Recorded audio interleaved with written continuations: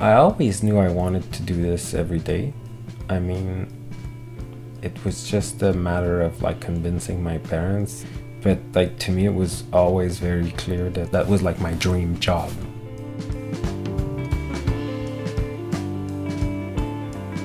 I was always doing origami like as a pastime, and I was printing for a long while, building my studio. I had members of the studio got very big, and then I realized at some point that I was more than that also. Like I had to prove myself that I could do something else than print. Even if I was really good at it, I wanted to do something more than that.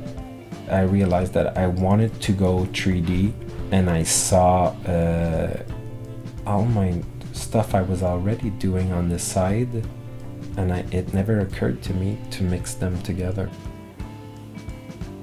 Being an artist is a real job, so why not take it seriously? A lot of people are like, whoa, you're so lucky you get to be an artist.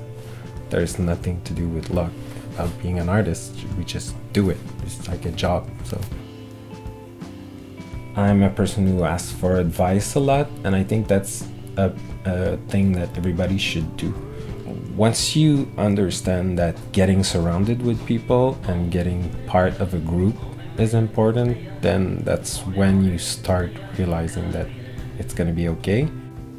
As soon as you're part of a team, like people are gonna talk about what you're doing without you asking for them to talk about it. They're gonna be proud, and that's the biggest piece of advice I can give to anyone.